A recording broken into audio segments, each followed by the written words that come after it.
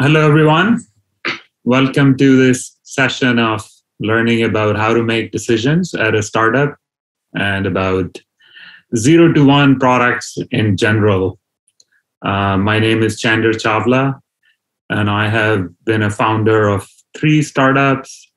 I worked at 3 or 4 startups as VP or head of product. So I think in total, I have launched at least 25 0 to 1 products in both big companies and startups. And I've advised, 40, 50 startups on launching products. So in total, I've seen products go through maybe 60, 70 products go through the process of coming to life. And you can learn more about me on LinkedIn. I have a blog. That's cdoc.blogspot.com. I am a co-host of a podcast that's Valley Nordic, and that's about providing Silicon Valley and Nordic perspectives to people, mainly in the Nordic countries, because the venture capitalist, who's the other co-host, is based in Norway. So let's get started. So before we get started, let's do a quiz or to set the frame or the discussion. If you look at the slide here, there are 3 options. Since this is not live, so let's see. Generally, when I do this presentation live, most people say C is the wrong answer. A, B, and D are the right answers. And we assume, because we mainly deal with base 10 arithmetic or addition, that anything that doesn't fit into that frame is wrong.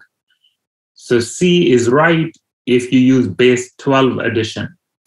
So base 10 is A, B, and D. C is using base 12. So that's kind of very similar to going from a big company to startup or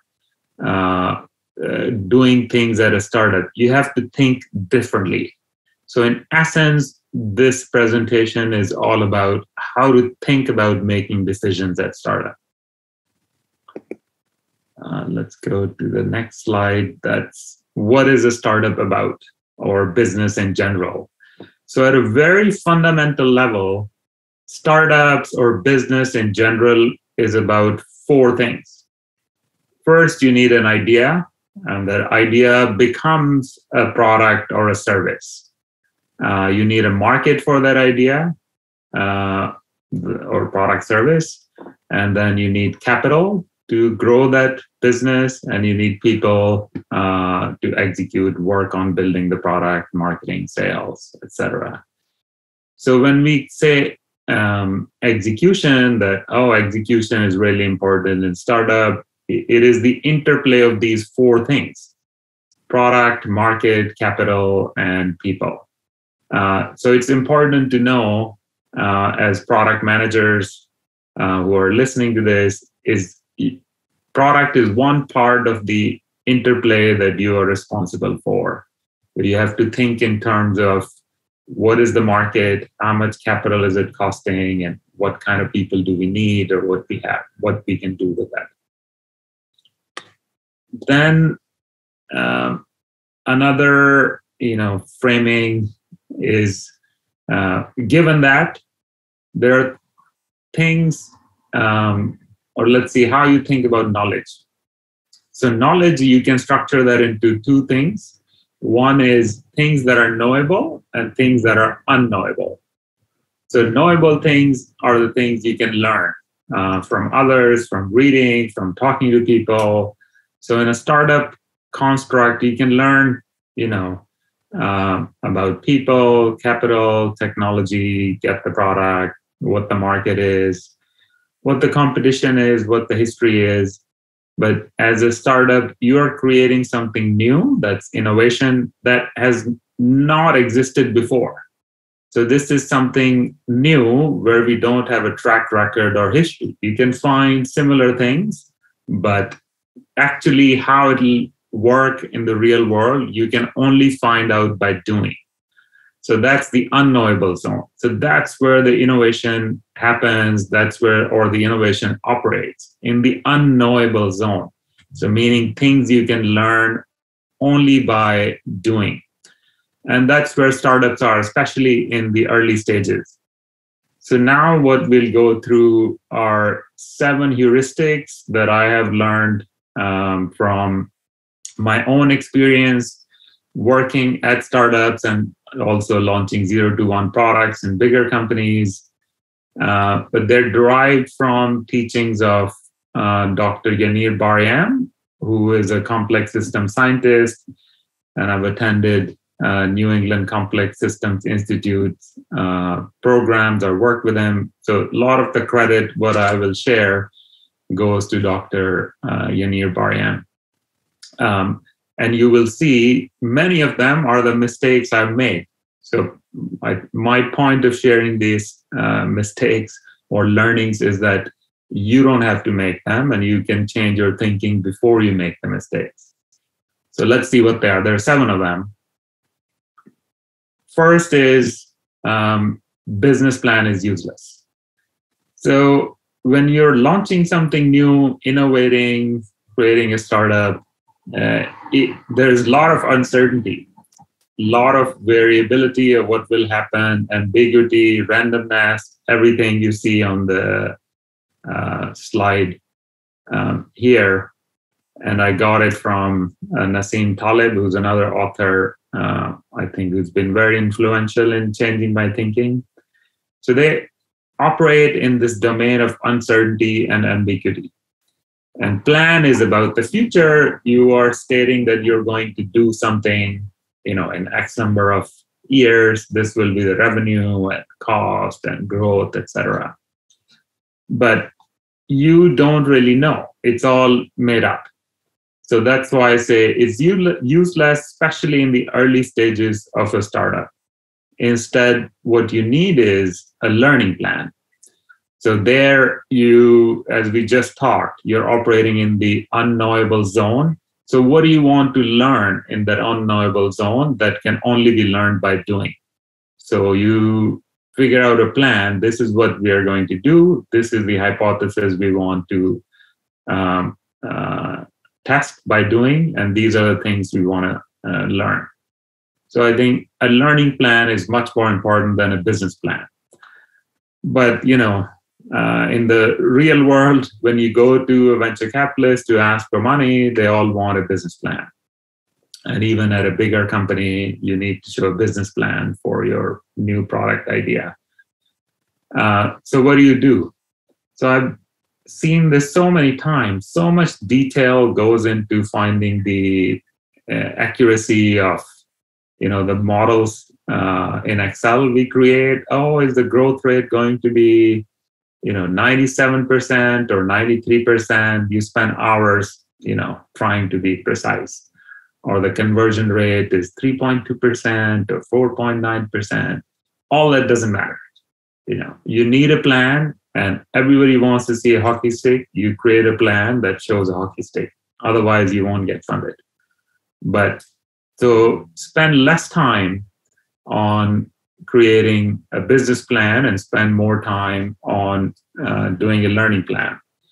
So to summarize, the learning here or heuristic here is plan less and do more. And that doing involves creating a learning plan and executing on it.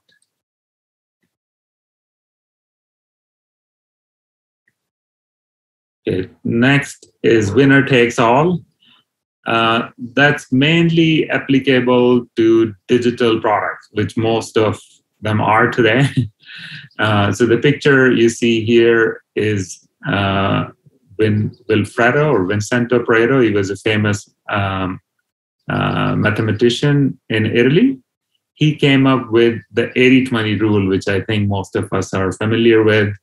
It's also called Pareto rule. He observed that 80% of the property in Italy was owned by 20% of the people. But it applies 2 levels deeper. So if you take 80% of 80%, it's 64%. And if you take 80% of 64%, it's 50%. And then on the other side, you have 20%. So if you do 20% of 20%, that's 4%. And if you take 20% of 4%, that's 0.75%. So you can say 1% owns 50%. So if you are one company, that means can own more than half the market or majority of the market. So that's a very, I think, powerful insight in the digital domain. And there are many examples in the business world. So you can see the market share of search, that's Google owns, I don't know, 80, 90% or huge number. Uber owns majority of the market in ride sharing, et cetera, et cetera. So there are many examples of that. So how do you apply that to your startup or when you are building products? So you have to think big, but you have to act small. And if you are not getting bigger, you may disappear. And the reason for that is, let's say you start a company, you don't really want to get bigger. You are happy with, owning 10% of a niche. But the other players in the market are trying to get bigger. So they will gain more efficiencies and they will, gain more and more market share and eventually come after the niche you're targeting. And if you are not growing, they may acquire you or drive you out of business. Then you may have to sell to them. So you have to put this, thinking in mind of, okay, growth, especially in the digital space, is one of the key elements of success or winning in the startup space, especially for digital products. So the lesson is think big, act small, because early stages, you have to make small, maybe, let's say you're launching a product, just launch in one city, just launch to 1,000 people. So you prove the hypothesis, have a learning plan, but always having that vision in mind that you want to be big. Otherwise, you may disappear. Okay, next is understanding causation. So you may be noticing that I'm taking examples from outside of the business world, how they're can be applied to the startup world. So what you see here is a graph of UN food price index, where you see the red lines. That's where the food prices went up. And you may remember Arab Spring that happened a decade or so ago. And if you ask most people in Silicon Valley why that happened, I think most people would say it was because of social media, camera phones, people were protesting, and that's how it happened. But that's not the causation. That didn't cause it. These things existed before the revolution or Arab Spring happened. So what caused the Arab Spring was the increase in food prices. The food prices doubled, more than doubled in many cases, as you see on the graph. In the countries listed here, and you see this is the number of, I think in the parentheses is the number of deaths in that country because of the riots and protests. So it's very applicable to startups, because I see over and over how we don't really understand causation of why people are buying or using the product. To give you a practical example or first-hand example, I was head of product at a company, and when I joined, I had to decide the roadmap. So do we, focus on making the machine learning algorithms for the core of the product better, or add new features? So how do you decide? So we had like 30-something features in the product. I asked the team which ones are being used, and nobody knew. So then I went to the customers and I asked them, and I learned we had to figure it out. They weren't quite sure either. Out of 30 something features we had, only 2 were being used. So that told me, okay, we need to, make those features better. But that was the harder thing to do than creating something new. But that's critical because that's why people are using the product, not because of all the features we have. So as a startup, what do you do? So let's say you have a product idea, and to simplify, let's say it has 2 features, A and B. If it's a digital product, you can launch 3 versions. There's version for feature A, version of feature B, and a version with A and B. And then you see, okay, which one is more in use, and it'll give you a crystal clear understanding of, how people are prioritizing. Users are actually using the product, what's causing the adoption, usage, or purchase. So you have to find ways to understand that causation. So the lesson is get a crystal clear understanding of why people are using the product. Next is do not confuse risk with probability. This example I got from Nassim Taleb. So it's very interesting. I think every year, few hundred people die from falling from ladders. And you can see, you can predict, okay, there's all this data from last 40, 50 years. These many people are dying from falling from ladders. So, it's not going to become millions of people next year. We have all the past data. So the probability is, very high that the number will be close to what it was last few years.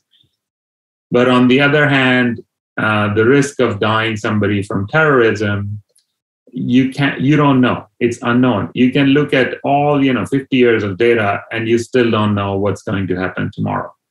So the risk is much higher of dying from a terrorist attack than from falling from ladders. But how it's portrayed in media sometimes, and even scholars, PhD, you read these articles, the threat is over of terrorism, and you have higher risk of dying from, traffic accident or, falling from ladder than from a terrorist attack. So I think that's incorrect. The risk is higher with a terrorism attack because we don't know. The past data doesn't tell us anything. So how does that, apply to startups or decision making? So it applies that you have to create optionality, because as a startup, you're operating in a high risk area. If you look at the data, most of the startups fail, but that doesn't determine necessarily your outcome or your success. So you have to, since you're operating in that high risk domain, you have to find optionality of your idea. Have optionality. Don't fall in love with the original idea. Think of other options. Many of the successful startups have pivoted or evolved their idea. So if you fall in love with your idea, it's harder to succeed, because you take that idea to the market and market doesn't agree with it. Then what do you do? So when you're designing the product, thinking of architecture, think of how you can make it flexible so you can do other things with it, and test a lot of options, especially in the early stages when you are trying to figure things out, what would work with people. Okay, next is TMI stands for too much information. Too much information increases confidence and not accuracy. So the chart you see here is annualized GDP growth in percentage from 1950 to 2010. And the yellow area is the Great Moderation.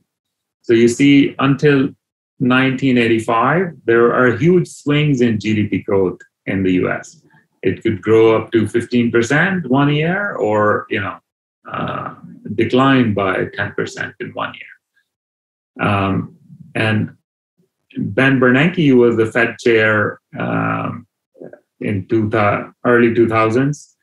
He gave a talk or lectures on the concept of grade moderation, that the era of this wild swings in GDP is over. Now we are in this era of grade moderation. And I think most people would know the power the US federal chair has. Everything they say, it's analyzed to the nth degree. When Chairman Powell now, when he speaks, like there's commentary for hours on CNBC, on Bloomberg. Oh, he touched his nose. That means he wasn't sure. Like everything's analyzed. So they're very, very cautious in what they say and what they don't say. So if Bernanke, came up with this concept and gave a lecture, that means they had done a lot of research. Hundreds of PhDs worked on this and came up with this idea. And then what happens? Next year in 2008, the market crashes. The GDP goes down more than 5%. So the point here is, such smart people, PhDs working at the Fed chair, can get confident with the amount of data they have, then so can we. So you have to find out, how not are you getting overconfident with data? And there are many examples in the business world of that people had thought they had a lot of data. It said one thing, but reality was something else.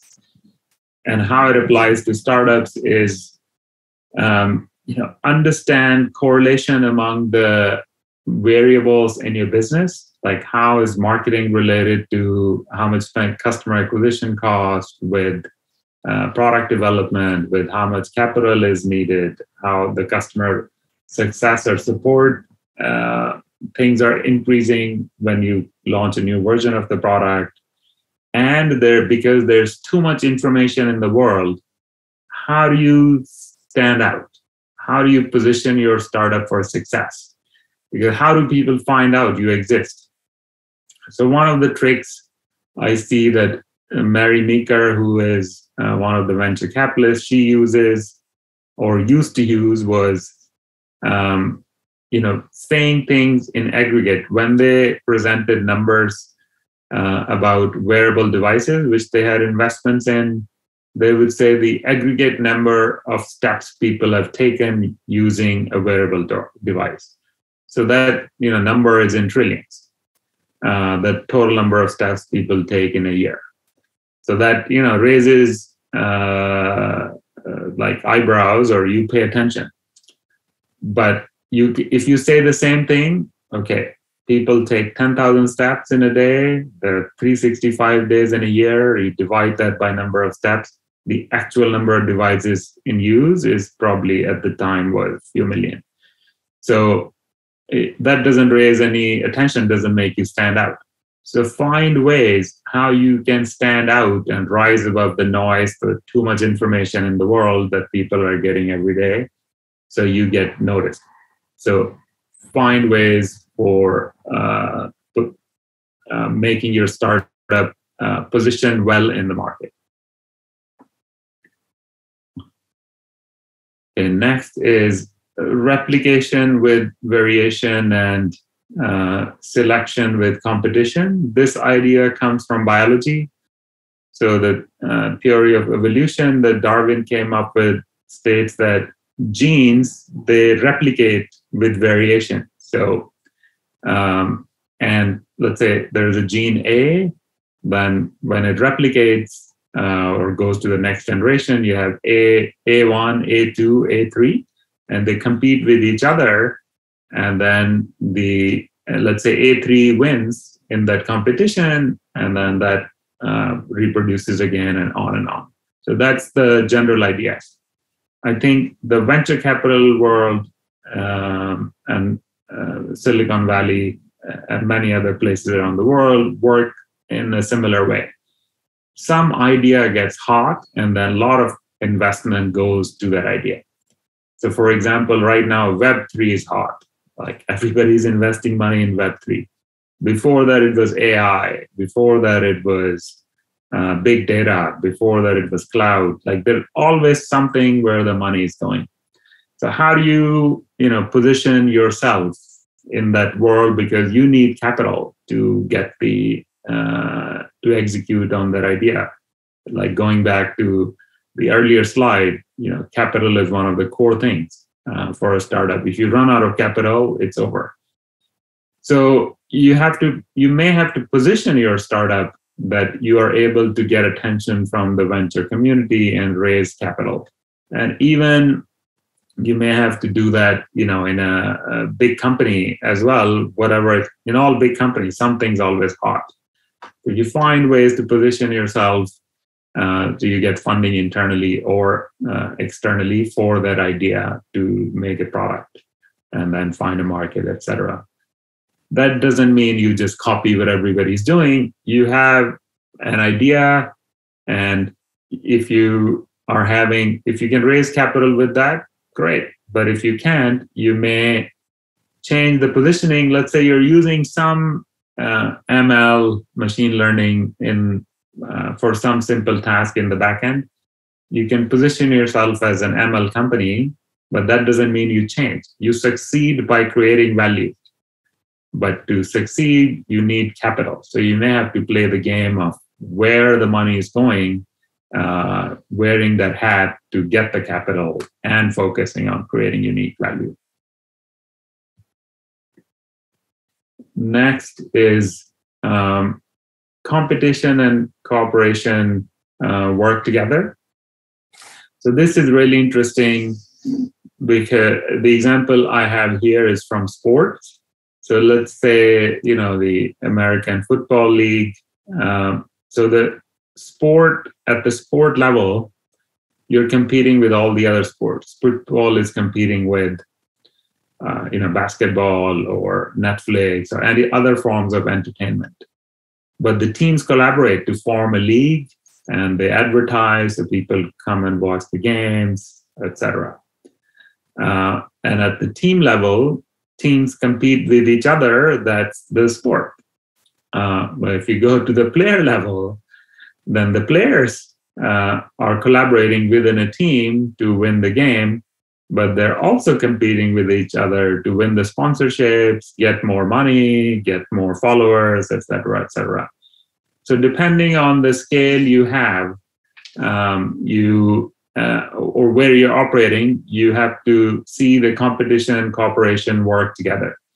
So in the tech world, a lot of the competitors align to fight that we keep the principle of net neutrality in the US. So that's the companies collaborating.